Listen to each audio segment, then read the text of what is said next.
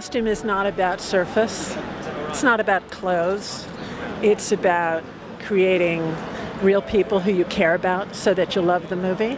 As an actor, you're always trying to suspend your own disbelief and thinking like, I'm transforming into this person. So it's whatever feels right, help you get into that part. I love the process of costume design and working with a costume designer, and it is entirely what a bad actor needs to make them look good, like myself. If you go inside, you'll hear from Robert De Niro and Meryl Streep, who will explain just how important it is to the actor.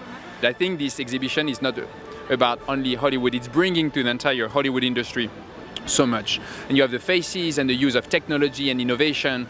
It's really beautiful, fascinating, and very exciting.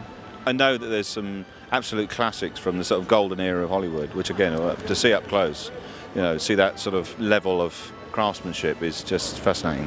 A crucial stage in the building of a character is that first time you stand in front of a mirror with a costume designer, isn't it? And make those choices. Just thinking of experiences I've had, and I've recently played a role and worn the wrong boots, and it's never left me that I wore the wrong boots for this character.